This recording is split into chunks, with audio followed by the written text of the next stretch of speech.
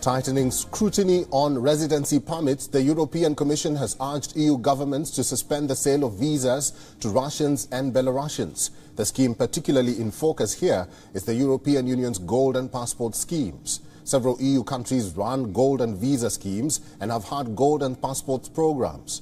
A golden visa is a citizenship by investment or residency by investment program. It is directed at wealthy foreign nationals who want to acquire residency in a certain country by either investing a substantial amount of money or by purchasing a property. Since the start of the Russian aggression, the EU has blacklisted nearly 700 top politicians, businessmen and military staff accused of supporting the Kremlin. The Commission has now urged an immediate end to existing national programs for the sale of passports. Brussels also asked governments to check whether sanctioned people were holding a golden passport or visa they had issued.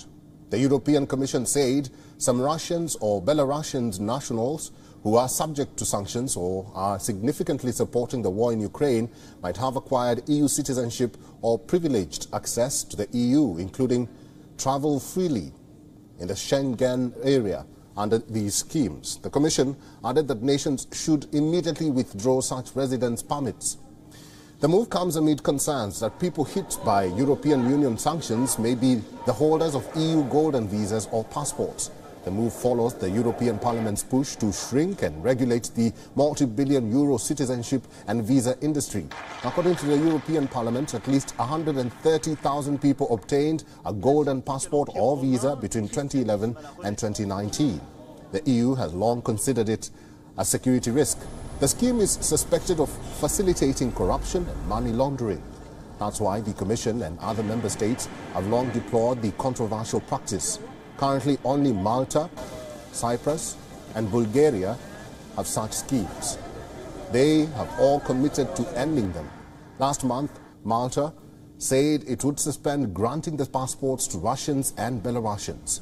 Bulgaria's parliament recently voted to end its program.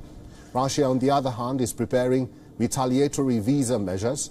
Russian Foreign Minister has been reported saying that the country would restrict entry for citizens from unfriendly countries. According to Lavrov, a draft decree on retaliatory visa measures is being developed in Russia.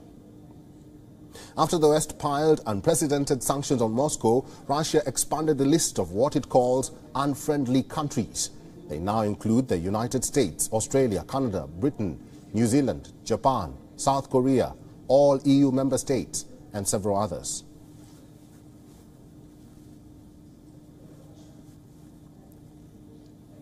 WION is now available in your country. Download the app now and get all the news on the move.